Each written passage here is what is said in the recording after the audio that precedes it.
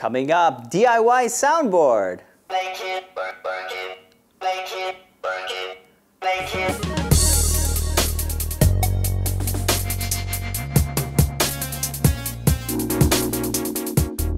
This is an all-in-one mini soundboard. You push a button, it makes the sound. It's also got LEDs. Lady Ada came up with this project when one of her favorite sites was taken down, so she made her own using some of her awesome breakout boards. In this project, the Trellis triggers samples on an Audio FX soundboard. The Pro Trinket interfaces between the two over serial and I2C and then ties the samples to the buttons. It's actually a really slick way to make a compact soundboard. This version of the Audio FX soundboard features a built-in amp, so you can wire speakers up directly.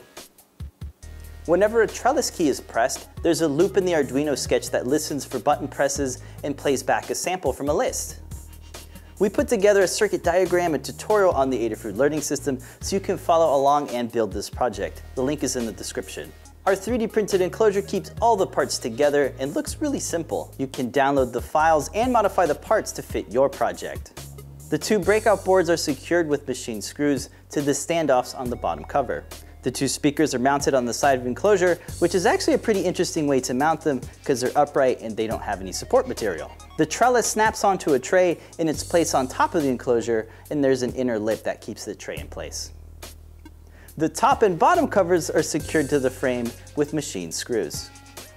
So this is a really cool project, a great way to DIY a simple trigger soundboard. If you're looking to make a musical instrument, you should check out the Trellis USB MIDI project over here. And that's if you want something that's low latency and more of a MIDI controller. My favorite part about this project is that you can easily upload new samples and recharge the LiPo battery over USB.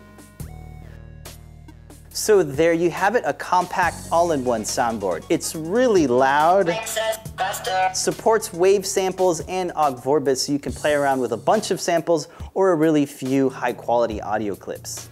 The code is up on GitHub, and you can grab the CAD file, circuit diagram, and full list of materials on the Adafruit learning system. If you guys want to build this project, please do check that out, and I hope you guys like this one. You can let me know what you would do with this project in the comments below. Thanks so much for watching. I'll leave you guys with some nice soldering shots, so stick around if you want to see the rest of the build and more neat stuff. I'll see you guys in the next one.